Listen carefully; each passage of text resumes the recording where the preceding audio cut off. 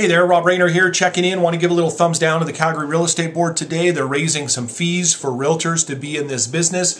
I'm not opposed to it being more expensive to be in this business. I think that would separate the cream, if you want to put it that way. I think if it was more expensive to be in this business, we'd have more full-time realtors, and that's better for consumers. Probably a totally different blog. But the Real Estate Board cites low ad revenue, low attendance at education seminars, decreased listing inventory, and lower, number of realtors in the business as the reason they have to start getting some more revenue.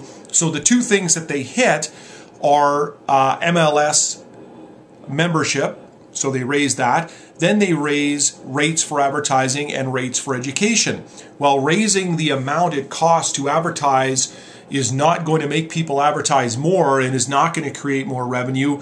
And the reason people aren't advertising with the Calgary Real Estate Board as far as realtors are concerned is because it's primarily print driven. It's glossy magazines and newspaper. And frankly, we all know that's dying a slow, painful death. Consumers are looking online. If you spent more time and efforts on making a much better website for the listings, for people to find, for the realtors to advertise on, I have a feeling your ad revenue wouldn't be going down.